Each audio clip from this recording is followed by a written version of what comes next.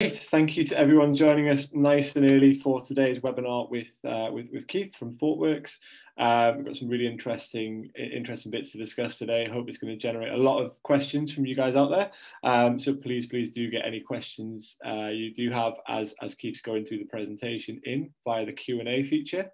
Unfortunately, we won't be able to kind of stop and start and get round to raised hands, but we do massively encourage questions. I think one of the best and most engaging part of the webinar series that we run is that Q&A at the end, when it allows you, the audience out there, to really dig in a little bit more into some of the topics that have come up through the presentation. So please do use that Q&A feature, get those questions in. We probably have about 15 to 20 minutes at the end to get through those. So yeah, plenty of time to answer anything and everything that you guys would like to know. And we will have someone joining from the recruitment side of Thoughtworks as well, so we can give you a little bit more insight into the roles that Thoughtworks are hiring for at the moment. If you do find, find this presentation today matches with kind of the type of organisation that you're looking for, and I'm sure it will, because Thoughtworks are a great place to work. So yeah, I'll dive into the introduction. So first of all, for anyone who's not aware, this webinar is obviously in partnership with HackerJob. So HackerJob is a data-driven and engaging recruitment platform operating in the digital sector. We use key data points to find candidates' jobs uniquely based on their CV and skill sets, ensuring both candidates and companies can conduct a more relevant and targeted approach to recruitment. Beyond that, we offer support before and after interviews, as well as offering candidates the opportunity to show off their skills through coding challenges and project uploads. Now, as mentioned, today's webinar is in partnership with Thoughtworks. Thoughtworks is a global software consultancy solving complex problems with technology. They connect strategy and execution, helping their clients to strengthen their core technology, scale with flexibility, and create seamless digital experiences. They partner with their clients to continuously evolve their tech and enable an adaptive mindset to meet their business goals. Just one quick reminder again, please don't use the raise your hands feature. Please use Q&A. If you do have any questions, please get them in. And we will be recording the session and sending that out afterwards. That'll be available on our YouTube channel, but also via email. And we'll also send over a few of the useful links, which will help you get in touch with Thoughtworks if you're interested. So that's enough from me. So just to introduce our speaker today. So Kief Morris is a principal cloud technologist at Thoughtworks. Kief enjoys helping organizations adopt cloud age technologies and practices. This usually involves buzzwords like cloud, digital platforms, infrastructure, automation, DevOps, and continuous delivery. Originally from Tennessee, Kief has been building teams to deliver software as a service in London since the dotcom days. And that's more than enough from me. Over to Kief. Thanks a lot, Phil. And thanks also to my co-presenter, Jax, here, who's decided to join us. Right, so as Phil said, I'm going to talk today about evolutionary infrastructure. And okay, he's left now. As a quick aside, today we've just launched a new branding for Thoughtworks. I'm not really a kind of marketing and branding type person, but I have managed to update my deck in the nick of time so that you've got a kind of first peek into our awesome new branding. Anyway, it's probably more interesting than that. Let's talk about infrastructure. So a lot of organizations, obviously, like cloud is a thing, right? People are adopting cloud, organizations are adopting cloud. And there are various reasons for that. I think a big reason is around improving kind of flexibility and being able to get things done more quickly, get things to market more quickly, and so on, and also kind of tapping into a lot of the services that cloud providers offer. I also, see organizations who aren't necessarily on the public clouds using cloud type technology within data centers. So things like Kubernetes clusters and often kind of package things like OpenShift and so on. So we're seeing certainly a lot of our clients, a lot of organizations we work with, like even if they're not literally on the cloud, they're like trying to adopt, or they are adopting these kind of, practices and ways of working and trying to get some of the benefits that come for the cloud. There's pitfalls though, right? I mean, there are risks, not strictly, not just in the classic things that I think a lot of people worry about with public cloud about, well, it's kind of shared, computers and all that. Isn't that a bit scary? I think cloud providers tend to be very strong in the way that they secure things, probably more so arguably than most organizations are within their own data centers. So I think those risks tend to be a bit overplayed, but there are still risks. Then there are risks when you think about things like just the fact that there's new and different things that you need to secure, and also new skills that you need to learn in how you use the cloud in order to use it effectively and avoid outages, avoid losing data. If you think about exposing things like, we have new threats like if we leak out a key, an access key for our cloud, suddenly an attacker can do really nasty stuff really quickly to us. So it's not kind of a free ride, this cloud thing. Yes, it can help us to kind of expand our capacity quickly and contract it and do all kinds of really cool stuff. But there's also a lot of things that we need to think about in order to use it well. So and partly in terms of trade-offs and in terms of risks, I want to kind of address this thing because this is key. So the talk today, I'm talking about evolutionary infrastructure, and what I mean by this is that we want to build our infrastructure in a way that's easy to change, because to make it easy to do those things that we want to do with cloud, of being able to respond to new opportunities very quickly, fix things really quickly, and do all that kind of cool stuff. And often there's this feeling that people have in their mind that there's a trade-off between speed and reliability, or speed and quality, right? And I think this is I'm going to talk about it. This is actually a false trade-off, but like the mindset that we tend to have, and it's a natural kind of thing to think.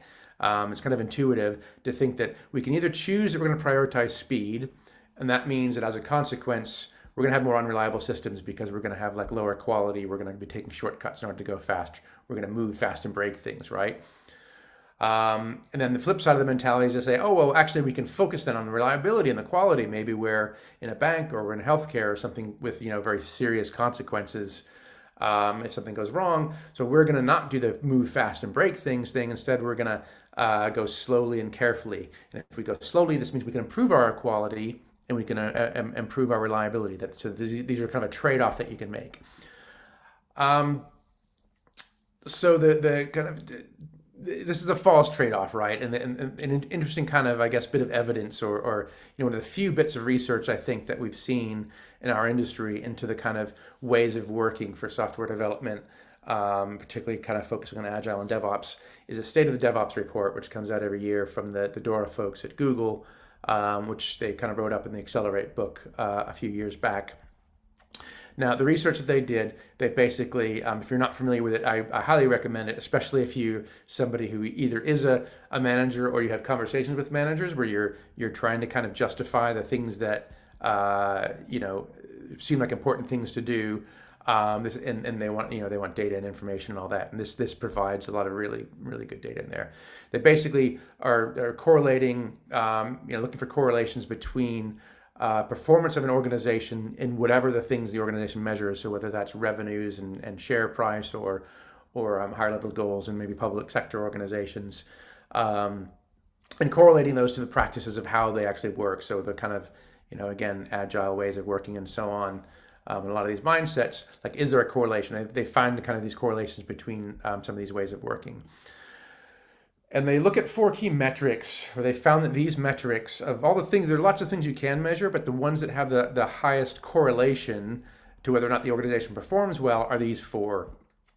So there's deployment frequency. How often are these organizations like getting changes into production? And what's the lead time? Like, how quickly does it take if you identify something wrong, or you make a new feature or whatever, from finishing the code to getting it actually in production into the hands of the users? How long does that take? You can look at these as being what throughput, right? We're talking about throughput versus reliability or stability. So you can kind of say, well, these two relate to that. And then there's the change failure rate. So how often when you make a change to think, does it break something and maybe need to be rolled back or what have you? And so then another one is the time to restore, right? So it's like, if you do have a failure, how quickly can you restore service, right? When you can kind of view these things as being about stability, right? And so you would think their research would find that organizations are either good at one or the other of these, right? That intuitive thing of this being a trade-off between these two things, you would think that. What the research found is actually there's not a trade-off. And in fact, organizations are either good at both, or they tend not to be very good at both of the sides of those. And so I'll talk a little bit about why I think that is and how I think that works. So rather than this kind of a continuum of deciding where do you want to fall on this line of reliability versus throughput, we can look at it as like a quadrant, right? And so you can say, this move fast and break things idea, we're going to prioritize speed and not worry about quality. What tends to happen to organizations that try to make that trade-off, as they end up with a messy system that's hard to change, and it actually slows them down very quickly. It's not something that takes like years to build up. When I work with kind of startups and so on, who've been around for maybe 6 months to a year, it's very common to hear like founders saying, "Oh, we're not as fast as we used to be. We've gotten kind of slow," and the feeling that it's kind of something in the people that they're not able to move as quickly. When actually what it is, they've built up a lot of technical debt in their system, and so when they try to make a change, things break. And it's hard to untangle things when they break and so on. And so that's why they do poorly and why they go slow. And then there's organizations which say we're going to prioritize reliability and stability over throughput. Again, you say finance and healthcare, this is a common kind of idea that, if we go slow, that means we can have more reliability. What you find in these organizations that take that approach is they end up with a fragile mess as well. So, I've worked at Thoughtworks, I worked in multiple financial services organizations, healthcare organizations, and poor IT is really common in those organizations. You have failures which cause like change freezes because it's very difficult to diagnose and isolate and to understand what's going on, because a lot of technical debt builds up. And the reason for this is because if you can't make changes quickly, it's going to slow you down, right? So and also it's going to mean that you're gonna, if you can't make changes quickly, it means that you're gonna not fix small things as quickly. You tend to accumulate lists of known issues because you say, oh, well, here's a small issue which might, cause a problem at some point. And if it's gonna take weeks and weeks of going through process to kind of review that and so on, you just put it on the list and it stays there. And so a lot of that technical debt just kind of accumulates and it leads to fragile systems. So when you think about agile, lean, DevOps, whatever kind of buzzwords you want to put on this, the mentality of these tends to be this. It tends to be, we want to prioritize both reliability and speed, quality and speed. And this is why the emphasis for these things, by the way, is often on things like test-driven development and continuous integration, which are actually about testing more frequently and earlier than later, right?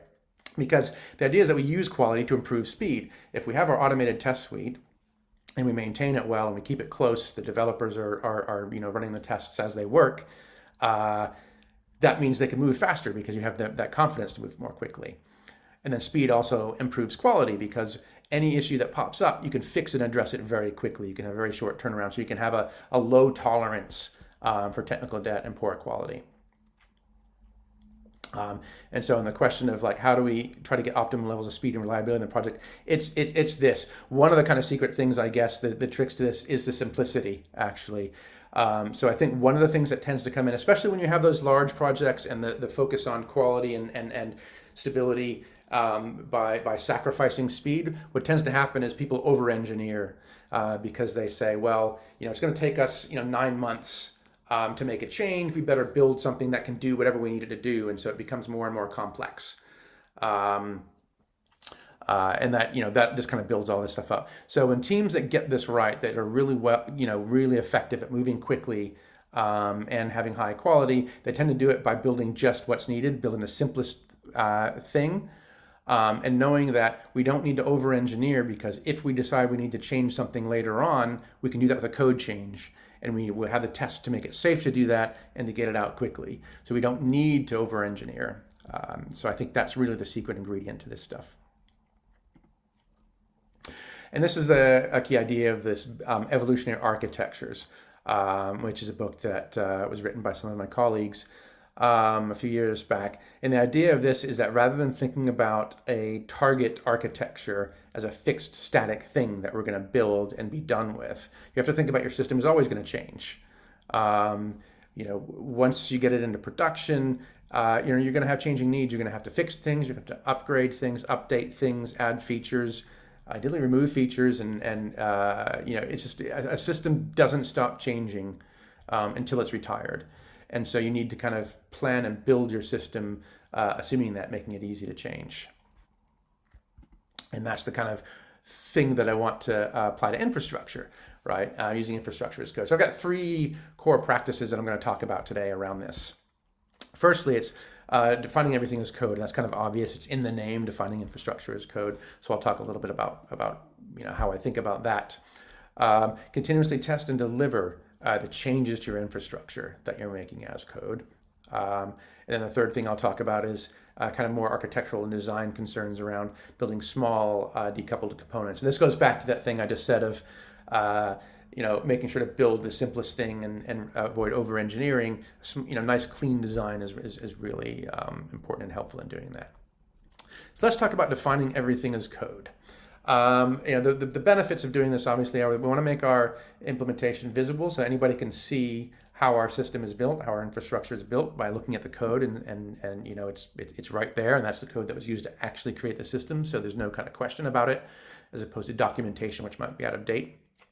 It's also reusable, so once you've written some code and you've applied it to an environment, you can apply it to other environments. So you can reuse your infrastructure code to make multiple instances of infrastructure which are then consistent, so that, for instance, if you use the same code to create your dev environment, your QA, your staging, your production environment, and so on, those environments behave the same way. And if we can deploy our application to one, it should deploy well to the others, and so on. And the code then is testable. The infrastructure code itself is testable, so we can apply the code to a test environment. We can check it and make sure that we haven't broken anything before we apply it to a production environment.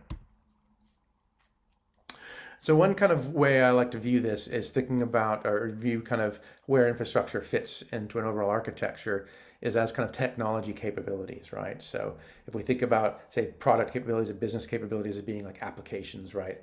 And then technical capabilities underneath that, we can kind of expand on those underlying infrastructure and technology capabilities and say, here's some different categories, which I'll talk about. Because this is the stuff that we tend to build, especially when we're using cloud. We're tending to build and configure the stuff that the cloud provides to provide these different types of capabilities and services. So the bottom layer is kind of the basic infrastructure, right? You can think of an infrastructure as a service platform. It might be a public cloud again. It could be a private cloud. Could be using virtualization like VMware. You can implement these things, and you can even have bare metal clouds where you're defining, using code to define how you want physical servers to be provisioned and configured, the operating systems installed, and you can automate that and drive it as code. And then if you look at the kind of application runtimes, so basically this is just thinking about the things that applications directly, consume and work with. So whether they run on a server, whether they run on, a container cluster, you can think about databases and kind of messaging and these kind of things. These are the things that, an application developer needs to think about how their application operates. Kind of, you could also think about it, this as being like a PaaS, platform as a service kind of thing. For delivery services, this is things like your pipelines and your tests and your things that deliver code, application code and infrastructure code across different environments into production. So what do you kind of have in place in order to enable that and make that happen? And then ops services are things like monitoring, maybe things like authorization, logging, and these kind of things, secrets management and so on, that are needed to kind of run an application effectively. So the idea with cloud, obviously, is that, it's going to provide a lot of this stuff for us.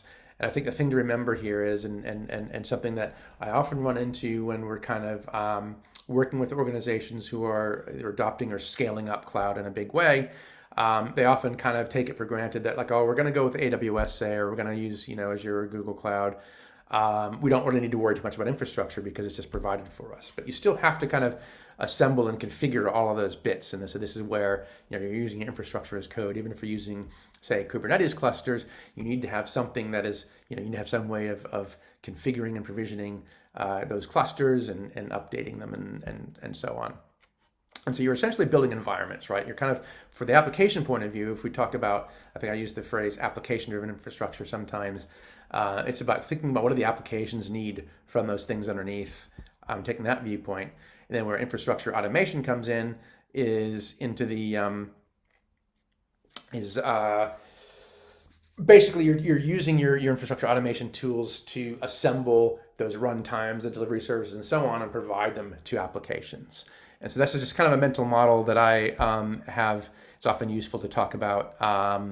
When you're thinking about all the different tools that are out there in the infrastructure space and cloud and DevOps, this model is just kind of helpful to kind of think about, okay, what are the different things we need and where do they fit? It's not like a rigid thing. You don't have to kind of obsess too much about what sits where. It's more something that just can be helpful in planning this stuff out. So the second of these two pillars, core practices, I should say, is to continuously test and deliver everything in terms of your infrastructure code and other stuff, right? So the idea is that you want to automatically test each change to your infrastructure before you apply it. And I want to emphasize here, and a lot of times I see a lot of people and even tools and so on that are out there that are with Terraform in particular, because you have this cool Terraform plan command, which you can run, and it tells you what changes it's going to make to an instance. We kind of think of this as like, oh, that's kind of like testing, right? And it's a useful thing to do, but it's not enough, right? Because it's just telling you like what changes the tool thinks it's going to make to a given instance of infrastructure. It doesn't tell you what will really happen. And so this is where it's useful to kind of have like a pipeline, even for your infrastructure code. And so what we often have is, so first of all, we'll deliver changes to infrastructure when we decide we're going to do upgrading an operating system or changing a configuration of something. We define that as code, and then we want to apply that to each environment in the delivery path. Again, dev, QA, staging, all that kind of thing before we apply it to production, because that lets us kind of test with things and make sure that the change that we're making to the infrastructure isn't going to break something for the applications. But even before that, it's useful to test those infrastructure changes on a kind of an infrastructure test environment before you apply it to even a dev environment. The reason being is I've done this, right? What I've done is I've made a change to infrastructure code that actually turned out to have an error and made it hosed the DNS so that nobody could access the servers. And I didn't have an infrastructure test environment. I applied it straight to the kind of dev and QA environments, and that meant that those went down. And so the development teams, their work was stopped, right, while I tried to figure out how to fix it without being able to log into the servers. So that was a lesson to me that a hard-earned lesson to always kind of test infrastructure changes to an environment that nobody else cares about and isn't going to interrupt anybody else's work. So essentially, for infrastructure, you treat those development and test environments as production, because they are business-critical environments that will stop people from working and getting things done if you break them. So I think most people are familiar with the idea of using test-driven development, continuous integration, continuous delivery, and pipelines for applications, right? It's kind of a normal, at least as a concept, even if not everybody manages to do it as effectively and fully as they might like. Everybody should be familiar with it, and it's certainly a key thing. Certainly with Thoughtworks projects, this is like by default how we work, right? So then the same thing happens, it should be happening with our runtime environment. So again, if we're using something like Kubernetes, or if we've got databases going on or whatever, we should be building those, defining them as code, and making changes to them and upgrades, whether it's to the software or to the infrastructure code that configures them. That should be happening through a pipeline. We should be doing test-driven development with those. We should write tests as we make changes to code to make sure that we know when the change is correct. And we should be, on every time we make a change, we should be testing it in those kind of test environments and then delivering it. And then similarly for the infrastructure underneath. So if you have like virtual machines or again, physical servers and data centers, you really want to have pipelines for those so that if you're, say, upgrading the operating system and maybe the configuration to harden the operating system on physical servers in a data center, you want to test those. You want to have them defined as code. You want to test it on a server that's not being used for anything important before you then roll that change out to servers that are going to disrupt people if you get it wrong. And you can also use these pipelines to support governance and compliance and things like that, because you can look at what are the things that we need, whether it's a legal regime or something like PCI compliance or whatever. What are the requirements for that?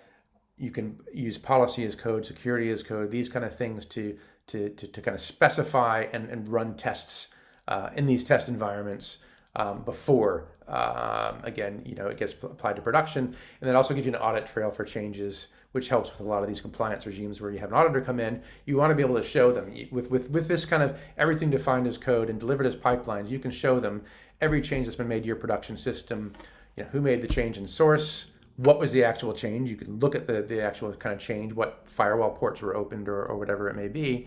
You can look at who approved them, because you can capture that. You can look at what tests and compliance checks were made and what the results of those were. So that creates a very strong, kind of system for compliance. Now the third part is around these kind of the design issues of small decoupled components, right?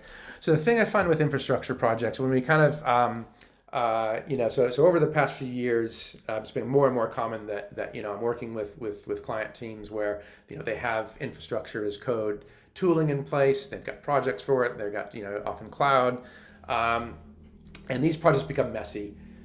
They grow as the kind of the amount of stuff being managed grows and the number of people working on it grows. And so basically what you get is really, really big infrastructure projects, like a huge Terraform project, huge CloudFormation project. And so what you need to do is split them up, right? This is the same as we have with software, with an application.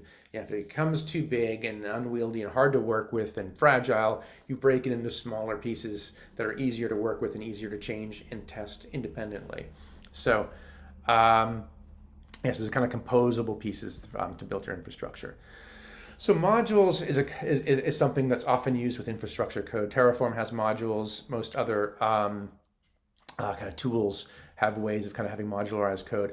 And these are helpful up to a point, right? So if you think about it in changes of you make a change to a module, if you look at each of these kind of the first line of these kind of boxes here is basically a test stage for a module, where you take that module, you run some tests against it and make sure it's okay. And then you run your overall project that imports those modules to apply the changes, to apply the code to an environment. And then you apply that to your production environment. So the problem here is that, it's useful that the modules make the code more manageable. You organize your code in a better way and manage changes to the code within those modules. But each instance is still very, very big. And so when you run the command to apply change to the infrastructure, it's still applying, as a whole, this massive amount of infrastructure. I've seen projects where it takes an hour or two to run, say, an apply command. And the problem with that is if something goes wrong, it's a big thing that gets broken, right? And it can be very hard to untangle. It can be very brittle. And so what we want to do instead is to actually make smaller pieces of deployable thing. So you want to decouple those components into independent releasable things. We call it architectural quantum. So if you think about, I use the term generically of an infrastructure stack, talking about, say, a Terraform project with its state file, or a CloudFormation stack, or Plumi stack, and so on. So again, how do we split the systems up, right? You split them into these separate stack projects, and where do we want to draw the boundaries is the important thing, right? How do we chop up our infrastructure? And I think sometimes there are some natural boundaries, or boundaries that seem natural because of the way we think about infrastructure. And I'm thinking particularly of we think about like network boundaries, and you think, oh, we have, say, a DNZ, or the kind of where the front end things sit, web servers and so on, in their kind of network segment, and then we have a separate network segment for things like middleware, where the application logic sits and those kind of things, and then maybe we have another network segment for say databases and those kind of things. And so we think, oh, we should divide up our infrastructure that way. And it turns out that's not really appropriate, right? The reasons for dividing up our networking that way is because that's how network connections come in, and so you're creating these boundaries for security to have these kind of layers. But when it comes to infrastructure as code, if you have access to the API, it doesn't really matter whether those boundaries don't actually provide any benefit, and actually they're often harmful because changes often need to be made across those different boundaries. So we want to align the boundaries between our components, between these infrastructure projects, in ways that help make it easier and safer and faster to make changes, right? So ways to do this, one is to look at change patterns. What things tend to change together when you're making a change to infrastructure or applications, or both? So if you tend to make changes to these kind of bits together, then maybe those belong together in a project so that you don't have to. What you don't want is where a typical common kind of change means you have to change multiple projects and then coordinate the changes between those, which become brittle. That's kind of a coupling, tight coupling thing that's going on there. This often fits or should fit in with organizational structures with teams, right? So ideally, every kind of project has only one team that makes changes to it. They own it. And they can make changes to it and deliver those changes to it without having to kind of coordinate with other teams, other than the boundaries that they have for dependencies, which is an important thing to think about. But those create kind of contracts between teams, right? So you want to kind of think about your team structures.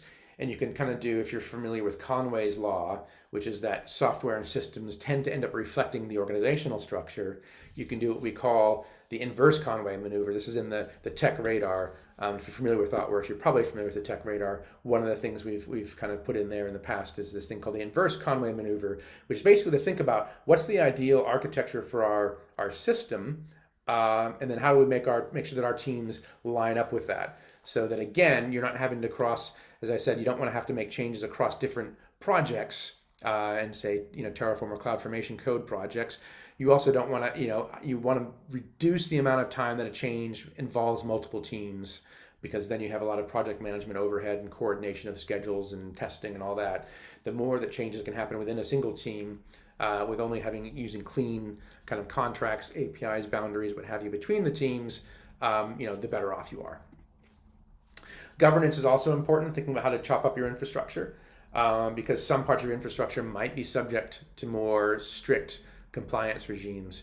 So, for example, with PCI compliance, where you're handling credit card numbers, systems where a credit card number might end up passing through or being stored even, those have stricter requirements. Those are the ones that the PCI compliance applies to.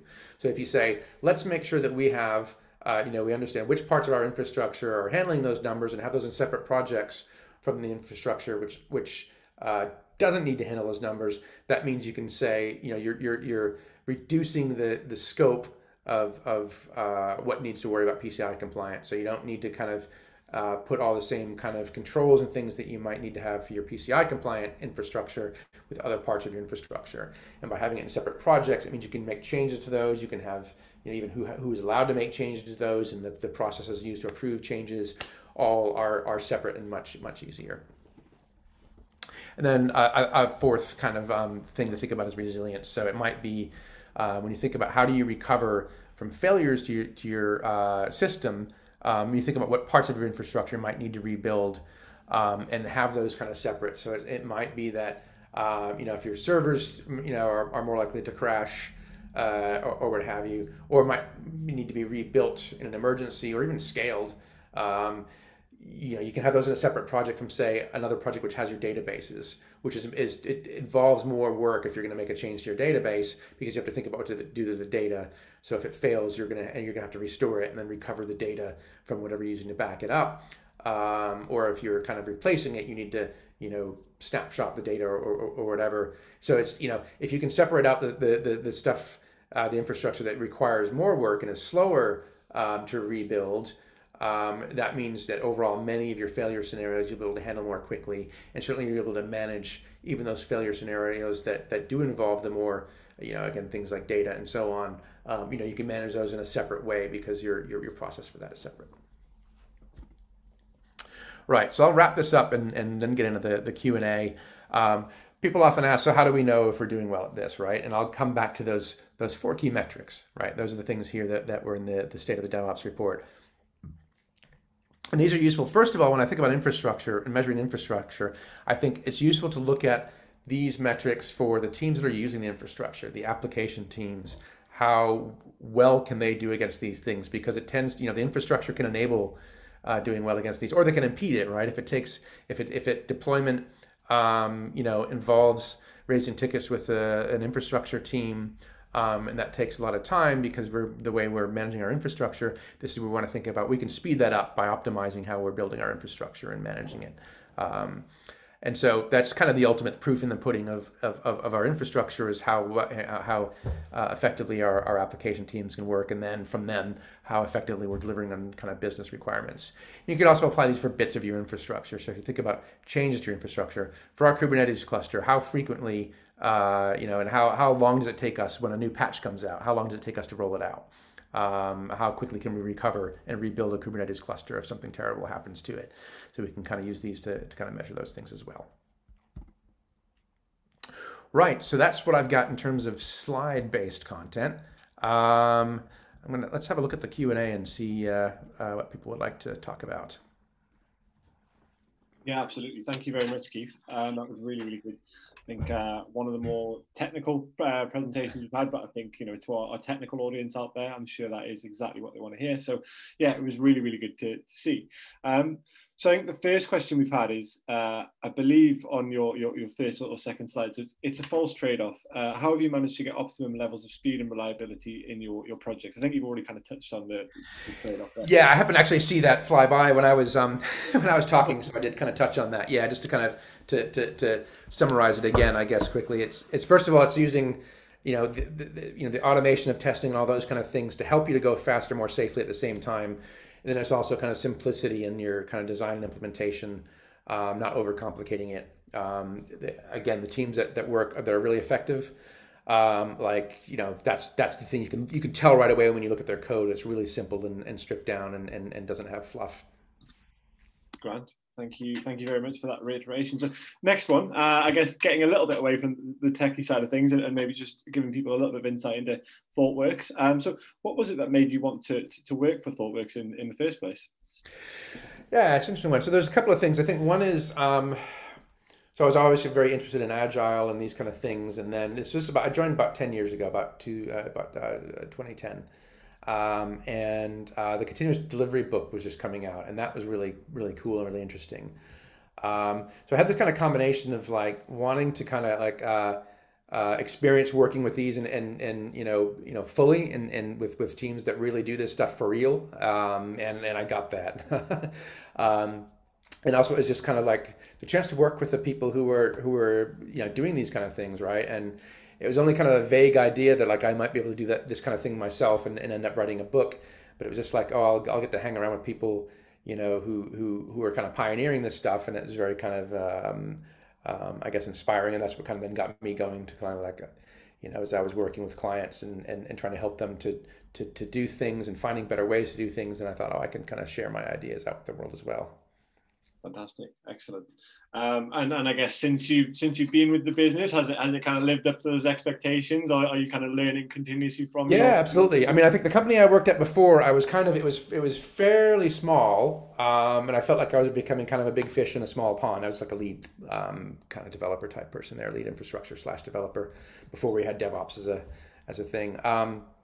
And it was kind of like Thoughtworks was a big a big pond, and but it raises your game, right? Because you're working with people who do really cool stuff and innovate, but they're also like really, I found working with people like say James Lewis and Sam Newman and Jez Humble and people like that. They were regular people, right, and team members to work with, and so it became in some ways less intimidating, but also more inspiring to say, if they can do it, I can do it, right? I can do this stuff too.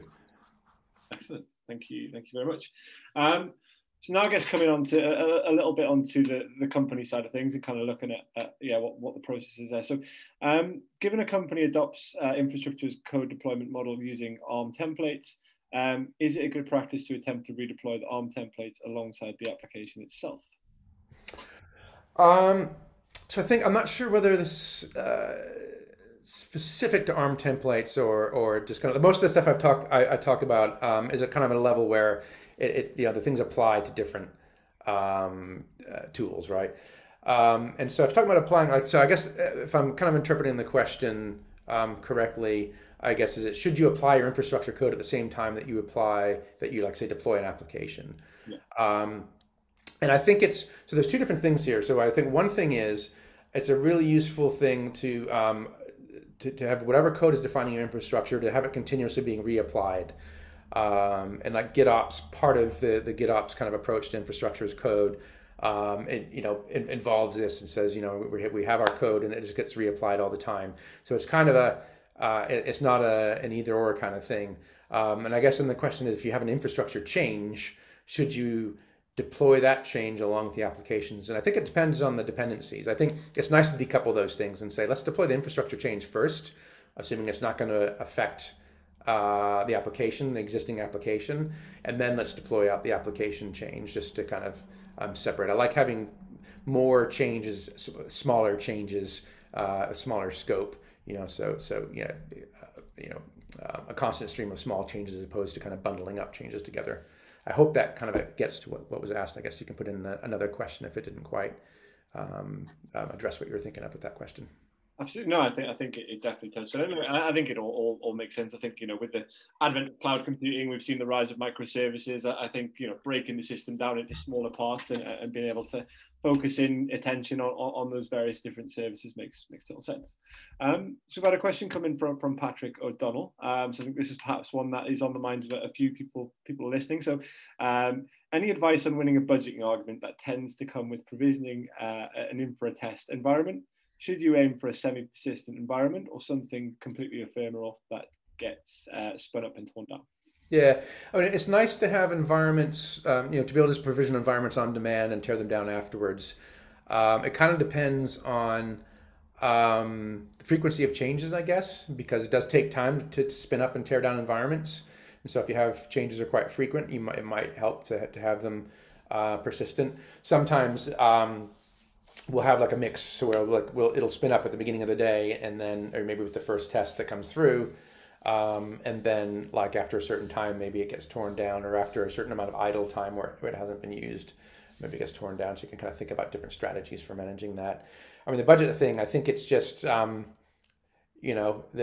case is, safety of the changes, right? I mean, what's the impact of, I mentioned that the incident I had like our development teams were down for a day while I tried to sort stuff out. So, I think that the benefit is there for the kind of reliability of being able to make changes easily, safely.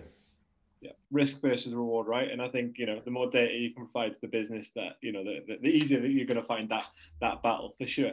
And Patrick's actually submitted a second question, so I think we'll stick with him, I think on a similar theme. So any opinions on keeping infra as code separate to associated applications from a source code perspective versus managing them in the same repo?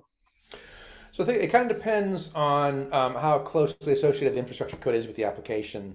In terms of if it's specific to the application, it helps to have it nearby so that you can kind of like get your head around, here's the application and the associated infrastructure.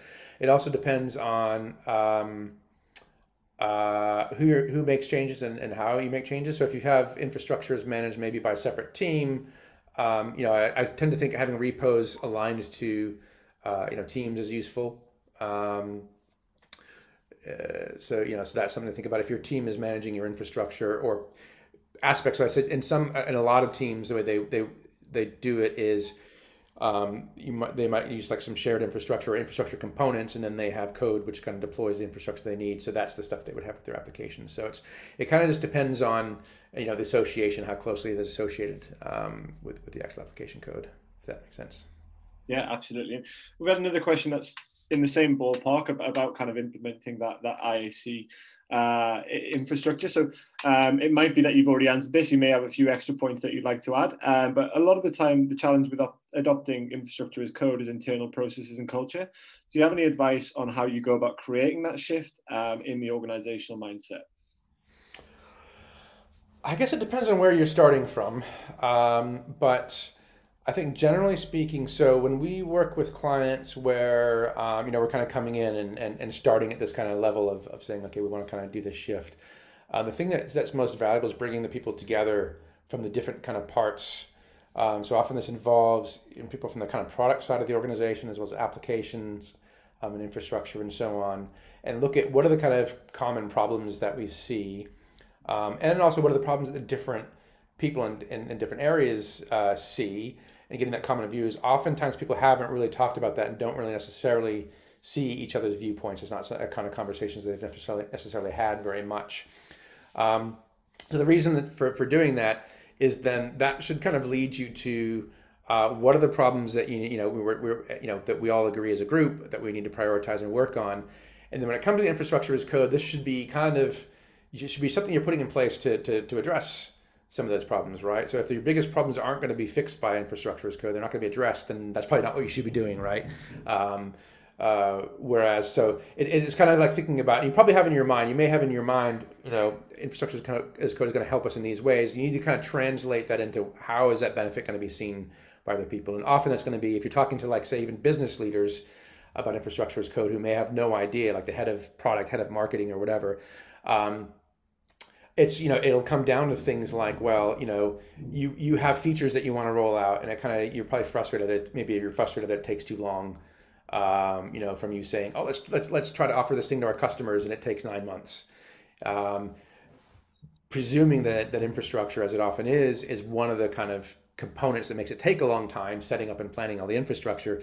You can look at, well, how can we use infrastructure as a code in order to help alleviate that problem? And I think that also helps because it avoids us as infrastructure folks, say, from implementing it for our own kind of viewpoint and our old worldview without necessarily benefiting the rest of the organization. You can think about, our goal here is to make sure we can get features out quickly. So let's make sure that we're implementing it in a way that really helps do that. Yeah, absolutely. I think, it goes hand in hand with the kind of the budgetary side of things as well. I think the more you can evidence to your team, then it's going to help them out. They're going to see that benefit. They have that understanding of what it's going to do for them. Then it's going to help with process adherence and adoption, as well as actually getting that budget approved in the first place, for sure. We've had a couple of questions around the kind of the theme of testing, so I think we'll dive into those now. So Joseph Chandy has asked, testing infrastructure as code, is there a tool or framework that can do this, like unit testing libraries in software? Yeah, there are a variety of tools for this. So there are some that are kind of specific to, say, the Terraform ecosystem. There's TerraTest. There are some things from the folks at Chef, which are not tied into the Chef ecosystem necessarily, or not, just Chef code.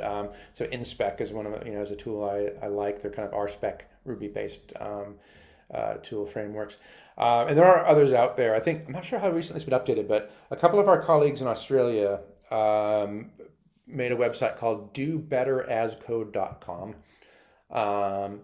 And there they had a list of some tools, and again, I haven't looked at it recently to see if it's up to date. My book certainly does kind of tries to list off a few tools of at the time, but yeah, there are tools out there that help you to do that.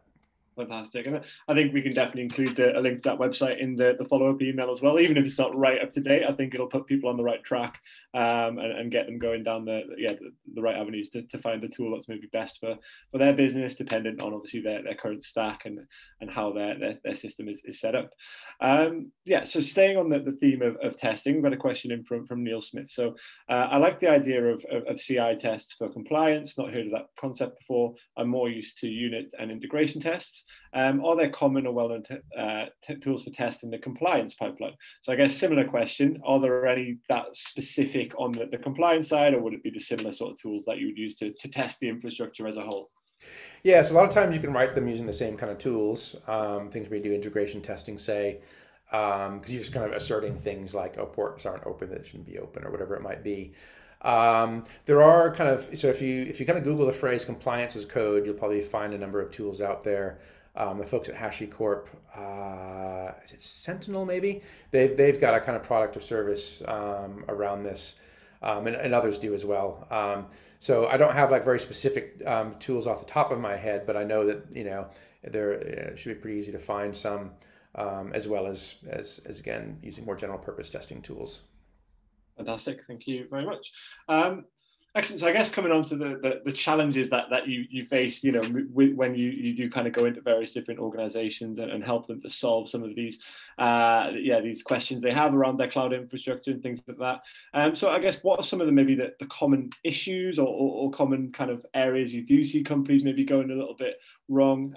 What are the main things that you end up kind of trying to fix, I guess? Yeah, so I think so one of the problems that people have, and this is not something that I'd say like, oh, people are getting it wrong necessarily. It's like something we're learning as practitioners in this field is, it's, the code bases get big, and then you have to kind of manage how do you run your infrastructure tools. We write scripts around that, and so things get very big and very messy.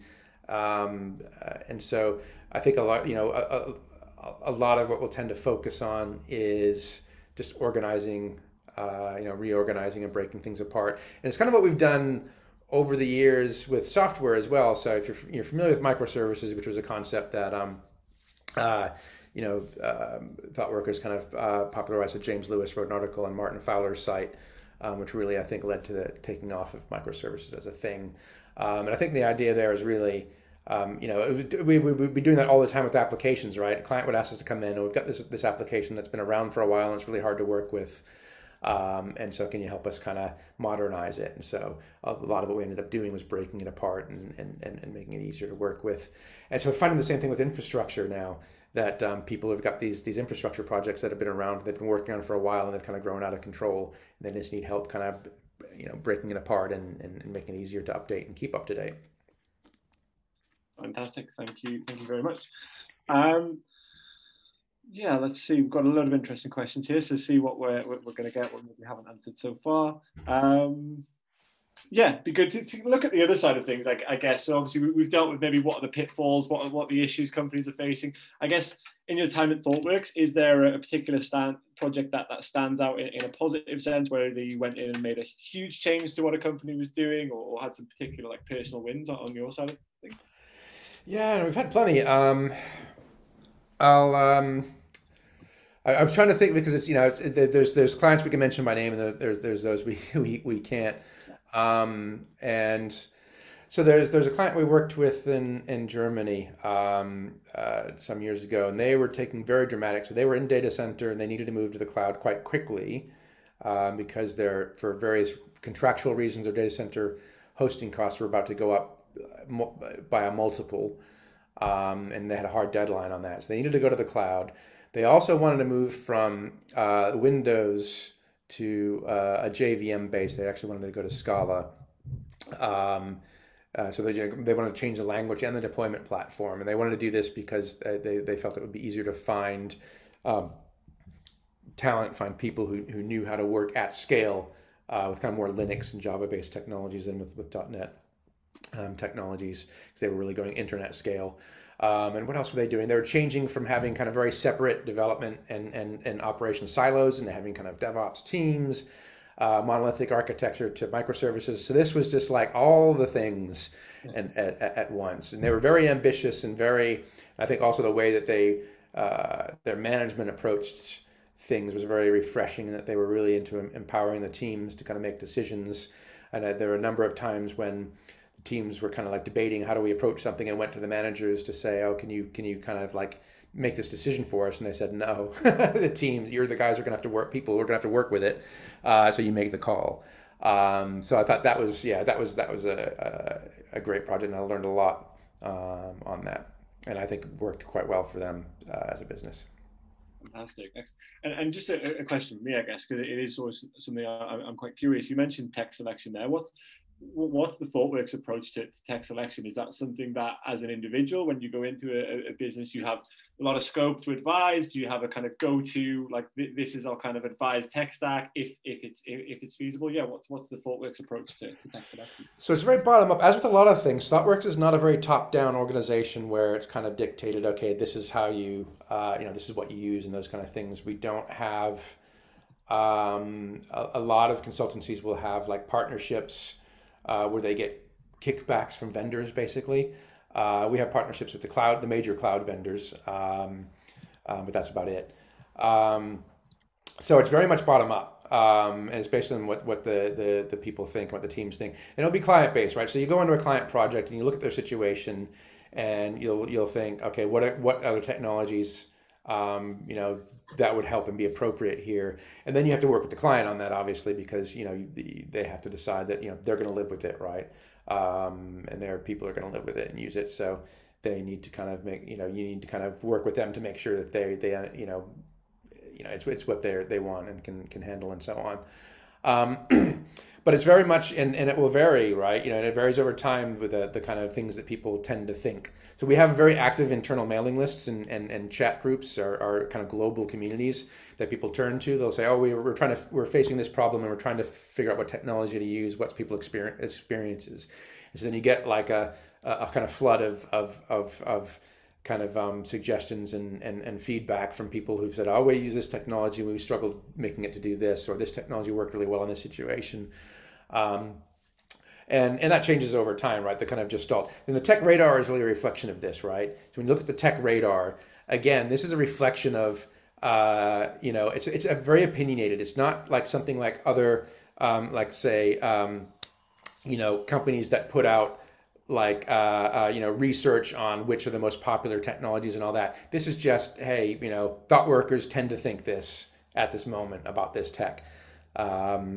And so like that gives you the flavor, I think, of what we would tend to default to in projects. Great, excellent. And I think the next question is fairly similar, and possibly a similar answer. I think it sounds like you have quite a bit of autonomy there at Thoughtworks, which I think is a great thing for techies everywhere. So we got a question coming from Richard Dite. So what does your day-to-day look like at Thoughtworks? I'm guessing quite varied in the same way that the tech selection is. Yeah. So most of us tend to we're working on a client project. We're working on a single client project. Back in the day, it was on site. So, we would go in, so on a typical day, we go to the client site. We go to the kind of, the room where we're working with, it's usually a mix of Thoughtworks teams and client, people across the roles on developers and product managers, project managers, BAs, testers, and so on. And so we'd go into, where those teams are, and we'll do the usual kind of stuff. We'll do like a stand up, and then we'll pair, for a good chunk out of the day. Depending on your role and what you do on a project, you might be in more meetings than others. Some folks get to kind of just focus in and sling the code. And others were kind of having more conversations with the clients to kind of talk about, the planning and whatever it may be. In my case, I'm often talking with people because we're thinking about infrastructure and the path to production and all that. So I might be talking with having meetings with InfoSec people and people in other kind of parts of the organization to kind of work out how are we going to kind of coordinate these things and make sure that we're doing the modern thing, bringing in infrastructure as code and bringing continuous delivery of getting changes into production frequently. How are we going to do that within the context of what their kind of working environment is like? So I have a lot of those kind of conversations. So that's a typical day, I think, for most thought workers. Excellent, thank you very much. And I think, we'll round it off with the final question. I think throughout the webinar, you've touched on a few different communities. I think Tech Radar obviously would be one, led more on the Thoughtworks side. But in your career, how important has the tech community been for you? And I guess, leading off from that, are there any particular communities or enclaves online that you would kind of recommend to anyone who's interested in kind of the cloud DevOps side of things? That's good. It's a really good question. I think, tech has been super important. I think one, I don't know if you're familiar with DevOps days. That's been quite awesome. We haven't had as many of those. It's been a little bit less frequent in London than it was in back in the early days of DevOps. But that's been quite a good group and very focused on kind of practitioners, right? It's not been a big kind of marketing heavy kind of event, right? It's been like techies getting together and talking about our experiences and all that. So DevOps days was always quite good. These days, I'm not in any kind of I'm in kind of a few of these kind of Slack things for various things like technical leadership and so on. But I haven't really seen a good one for infrastructure and these kind of things. Maybe the software defined talk Slack is a good one. For me, it's mainly Twitter. I just it's picking following people on Twitter that talk about this stuff. It's probably where I get the most interaction outside of the internal Thoughtworks stuff, which is for me is really massive because it puts me in touch with a lot of people, and I get to spend a lot of time kind of understanding, what people are doing and how they're solving problems. I learn a lot from those. Great. Thank you very much. There's some really good insight there, I think. Excellent. So we're gonna wrap it up there for today. But look, really massive thank you to Kief. I think that was one of the most engaging chats we've had, certainly during this webinar series. Some really good insight there. And I think, yeah, we dug nice and deep into the tech, but also gave everyone out there a real good flavour of what it's like to work at Thoughtworks. As mentioned earlier, we will be following up with an email. So as many of the links and various communities and all sorts that have been mentioned in today's webinar, we will try and get into that email. So try and put you all on the right track out there. And we'll obviously be including the application link for Thoughtworks. So please do check it out. If you're interested in anything you heard today, you can go on there and have a look. We'll also provide some contact details for the recruitment team at Thoughtworks.